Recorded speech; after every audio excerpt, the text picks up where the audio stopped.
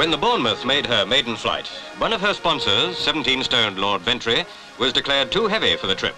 But today he's on board as Bournemouth starts on her third flight. The first airship to be built in Britain in 21 years, she flies majestically around Cardington. After a 35-minute cruise, she's coming into land, speed about 20 miles an hour, when suddenly a guy rope catches and Bournemouth crashes onto a hangar roof.